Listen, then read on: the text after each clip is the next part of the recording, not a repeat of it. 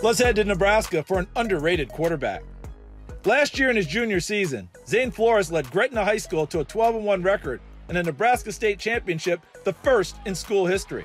This year, the Dragons are a top contender to bring home the title again. Last year we finished strong. We won the state championship. We lost a couple seniors, so some guys are going to have to step up. As a junior, Zane completed 70% of his passes for 2,885 yards and 26 touchdowns, while adding 10 more touchdowns rushing. He's the second highest rated prospect in Nebraska for 2023.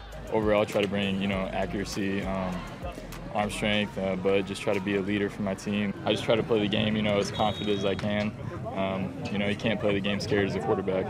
Next season, Zane is headed to the Big 12 to play for the Oklahoma State Cowboys. I felt super comfortable there. I love the coaching staff. They're all great people that I can get along with. I can see myself working well with. Their offense is obviously a great offense for quarterbacks, so that's going to be fun to play in. And then, I love the town of Stillwater too. So. The Big 12 is going to look a little different in a few years. Oklahoma State should be one of the league's better teams, and Zane Flores could be the quarterback leading the Cowboys to the top.